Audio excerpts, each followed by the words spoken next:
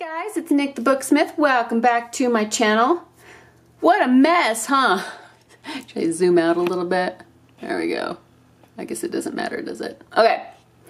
So, what I wanted to talk about today was the art of collage, of assemblage, you know, putting things together layer by layer.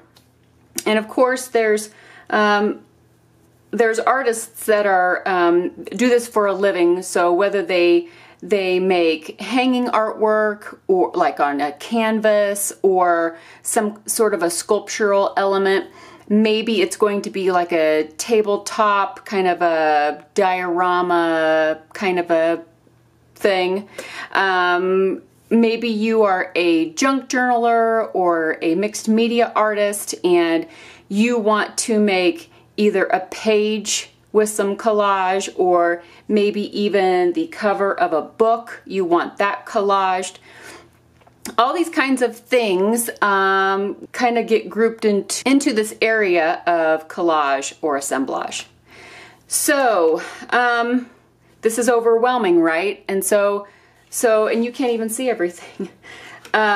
There is a lot involved, or a lot that could be involved in collage. And so let's break it down a little bit and see if we can maybe set out a thought process so that if this is something that maybe you haven't done before, or maybe you've done it before but you don't feel very confident in doing it, maybe this will help you to kind of build a little bit of a technique that you can work through and think your way through so that you can begin and not be overwhelmed by the, you know, unlimited possibilities that there is in collage.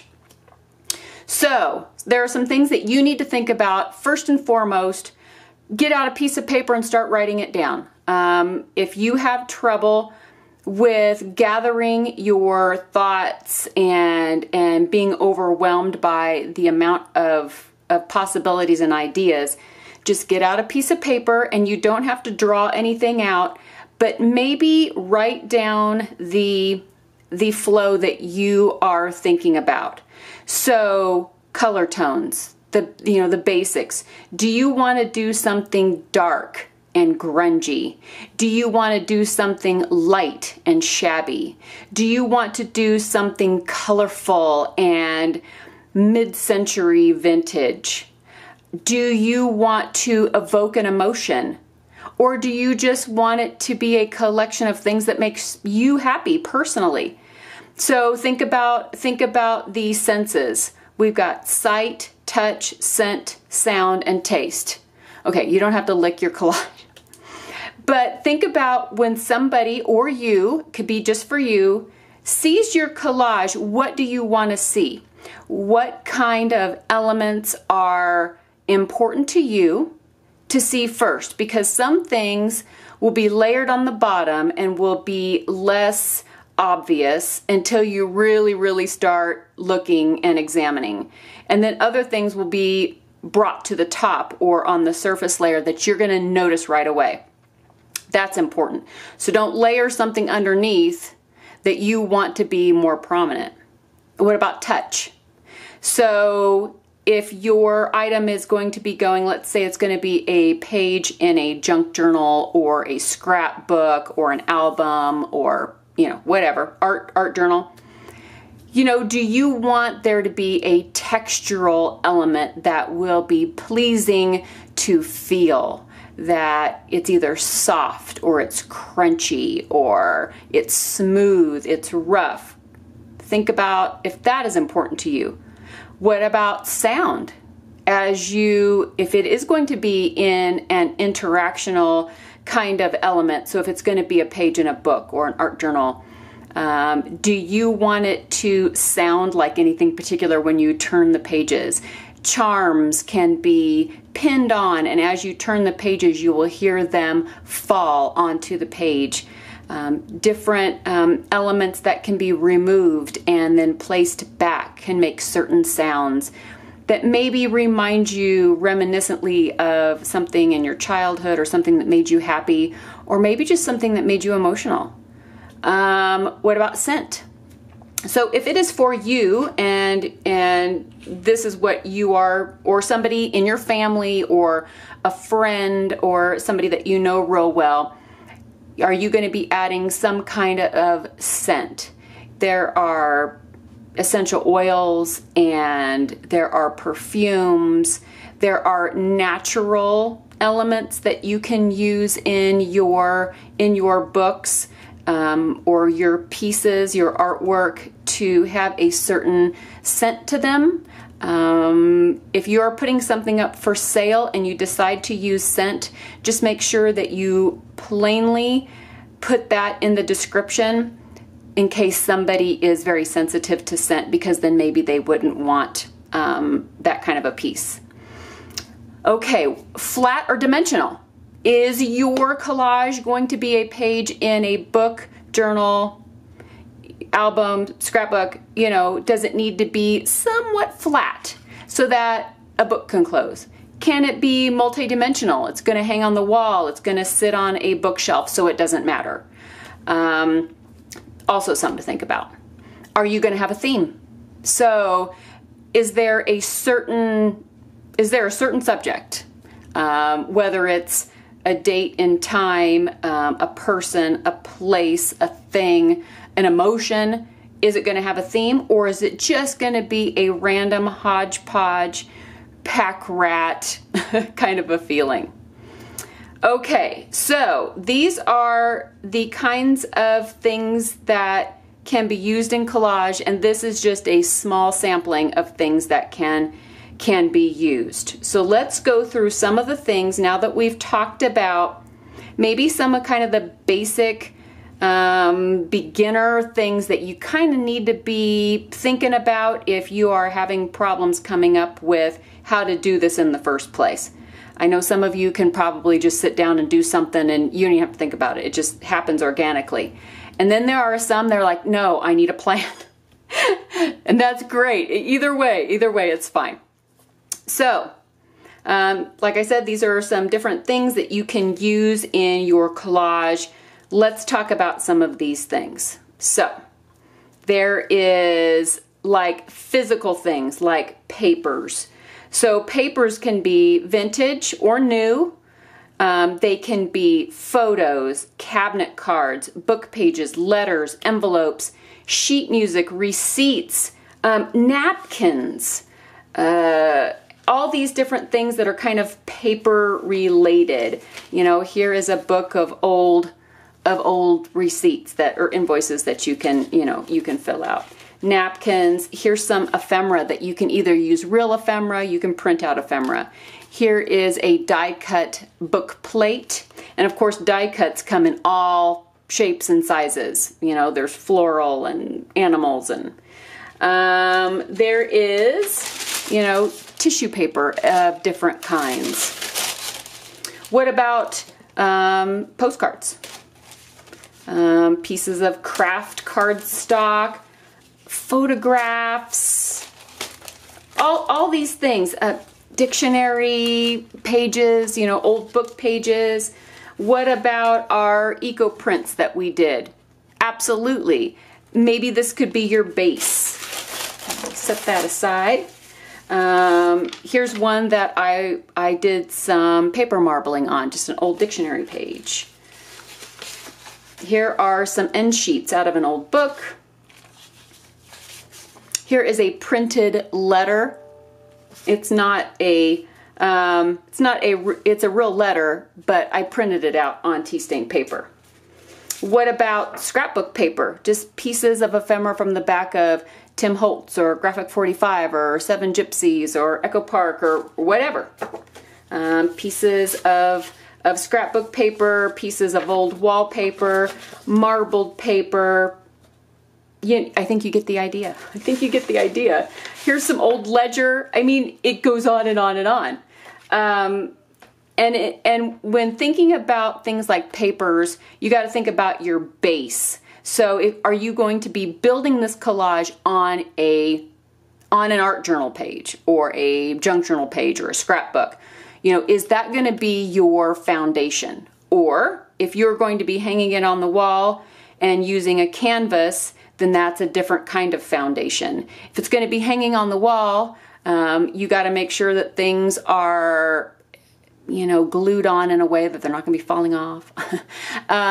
You got to think about your adhesives and the way that your piece will be used or looked at, right? So you can use bases like this is the back of an old, like a notebook, nice sturdy chipboard. Here's a piece of 1/2-inch foam core board. You can start on something like this, just scraps of that. So think about your base. What about other elements that will be going on top of your base elements? You can do things like stencils. And what do you want to use with your stencil? Do you want to use like different kinds of paints? Here's some metallic. Do you want to use some texture pastes or modeling paste? Because it will be textural. It would be more of a feel kind of an effect. You can even add paint, acrylic paint, to modeling paste and color it if you want.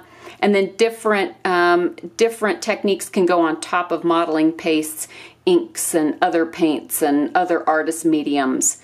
So, you know, you've got gesso, you can watercolor, you can get out your colored pencils and shade around. It's endless, right? So if you're going to be using something like a modeling paste or a texture paste, you might want to get yourself a little, you know, little squeegee or just a thick card that you can spread your paste through. There are stamps, so like stamps and inks. So here's a couple of beautiful stamps that I just, you know, I have a lot to put away, right? This is a lot to put away. So I just grabbed a couple of stamps and I grabbed some ink. I grabbed some distress oxides that, you know, also can be used in different ways. The distress oxides, you can spray them with water and then they turn into other effects other than just regular distress ink. This is the Stays On in several colors, and so this is great for surfaces that traditional ink will wipe off from. And then this is just regular old ink. So let me set that kind of aside a little bit. We will move on. What about fabrics? And so fabrics and textiles can include so many different things, right? So what about thread or silk embroidery floss? There's burlap, you know, hemp twine. We've got this recycled silk yarn, which is, you know, gorgeous, gorgeous, gorgeous. Cheesecloth in different colors, silk ribbons. There's trims that, these are vintage sari trims, pieces of doilies. This is not old fabric. This is Tim Holtz, some of his dictionary fabric. Here is a piece of just old muslin. Here's some more trim work. This is a piece of like brocade satin. So all these things can also be added elements to your collage. You don't have to just do paper or, you know, and paint. You can start adding more elements. So that's something that you need to think about too. Is it going to be an all textile collage, an all paper collage? Is it going to be a mixture of everything? Are you going to sew on your paper, your textiles? Is that something that you're going to want to hand stitch or machine stitch? Another thing to think about, right? Okay, so let's set that aside for now. There are punches, and like die cuts, you can punch out shapes to place in your collage. You can paint over them, you can stain over them, you can dye over them, all kinds of things, right? What about washi tape? So washi tape is a beautiful yet very simple quick thing to add to collage elements. They come in so many different styles and themes and colors. You can pretty much find a washi tape for whatever you want, right? What about, and this is something that I am partial to, is numbers and quotes from books. You guys remember when I started doing these little quotes that I clip out of old novels, little paperback novels, and then also my number quotes that I like to print out. And I did add these to the expedition kit. There's a big page of random number codes that can be printed out onto tea-stained paper or parchment or, you know, whatever you like. And they're just ready to rock and roll. They're just random numbers, codes that just add a little bit of personality and a little bit of interest, along with, of course, the little phrases. So you can clip out phrases or just single words, maybe that mean something to you, or just something that you find quirky or funny or poignant, and save those. Save those. This is a rabbit hole that you can fall into if ever you're just sitting down in the evening and you want to relax and just get out an old paperback or something that maybe you're not using anymore, or something that's falling apart. Get a pair of scissors and start cutting out little phrases. It's addictive. It's addictive. Just going to tell you now. Here is a little office stamp that I made in Photoshop, and some of these, if you follow, I'll put the link below the video to my Flickr page, you will be able to find several sheets of ephemera that you can download and print out and use in your projects, whether it's collage or whatever. But some of these, oh, it's upside down. Some of these are over there, so maybe you'll find that fun. What about like textural elements like metal, and this is amber. So Mary has amber, my friend Mary, and so these are little droplets of real, fossilized tree sap, and some of them have little bugs in them, and it's real light. They're really, really light, so they don't add a lot of weight to collage. But man, look at all the different colors. There's dark ones and milky light ones, and then there's honey colored ones, and oh, they're exquisite, Mary. They're exquisite. And then Kim, bless your heart, Kim, like she knows me. So she sent me keys. Oh my goodness. I probably sat, when she sent me these keys, I probably sat and went through every single one. So she sent me a baggie of keys, and these are subway keys, skeleton keys, locker keys, you name it. But what a great element to add to a collage. Just be aware that these add some weight. So anything that you're going to add to your collage that's going to add some weight, make sure that, one, it's easy to turn a page if you're going to be putting it in a book or an album or something like that. If it's going to be hanging on the wall, or it's a sculptural element or a diorama, shadow box kind of thing, it doesn't really matter. But just be aware that you'll need some, pretty good adhesive for these. And then there's little charms, So there's coins, and there's gears, and there's these are like the little Tim Holtz pins. What about old buttons? What about watch parts and little pen nibs for calligraphy? Do you remember when we made these little dictionary page buttons, and then some of them we put the buttons on top of the vintage buttons? Come on, camera. There we go. Vintage buttons on top of them, and then we added a little hole to hang, so that we could hang them from something. So that was, those are fun. There's all kinds of little charms that you can get, old pieces of jewelry. Maybe you've got some costume jewelry that, you're not using. Little keys, a little gypsy bell. There's beads. Ugh, beads aplenty. Go to the store and try to get by the bead aisle without, stopping and gasping, right? Beautiful, beautiful things. Little, like this is a little Tim Holtz charm that says inspire.